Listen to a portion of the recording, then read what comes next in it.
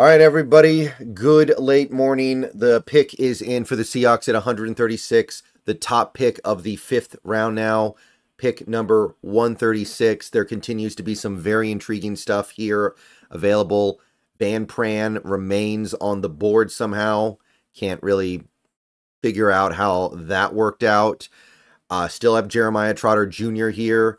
Still waiting on them to get back from commercial so we can actually see what the pick is.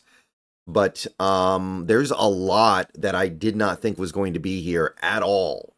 Now that we've gotten to the 5th round, you got Christian Mahogany, you've got Malik Washington, you've got Chris Abrams-Drain if you want to go cornerback. Nehemiah Pritchett was one of my sleepers. Jerry Rice's kid, Javion Cohen, Josh Newton.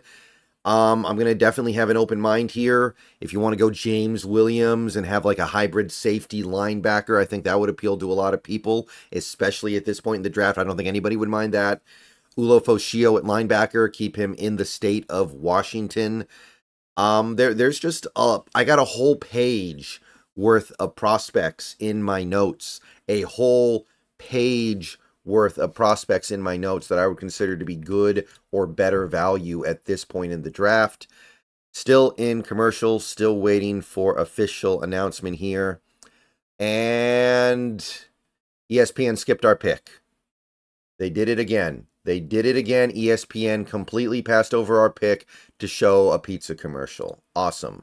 So we're going to have to go to the website and take a look and see what we actually did. And Nehemiah Pritchett. Nehemiah Pritchett, one of my top sleepers at the cornerback position. He was a guy that I liked a lot more than most people. I had a late 3rd round grade on him. Early 4th, late 3rd, getting him at the top of the 5th round. I love it. I absolutely love it. I know cornerback was not considered a huge need for this Seahawks team. I know that my perception of him was a lot more positive than a lot of people, but he really stood out to me as somebody who I thought would fit well in McDonald's defense, and I thought would just be, in general, a good NFL player. Shame on you, ESPN, for not putting that on TV, but I really like this pick, guys. He's one of my top sleepers in this draft, and to get him all the way in the 5th round, to me, is a big-time coup. So Nehemiah Pritchett of Auburn is the pick. I love it. He was very, very close to being promoted to my on-screen big board here. He was just like 1 or 2 picks away. And I am pretty amped up on this one personally. So I know that this is not a player that every Seahawks fan is going to rally around because I know he's not some super high-profile player. But I'm a big fan of this one. I love it. I love the value. I love the approach.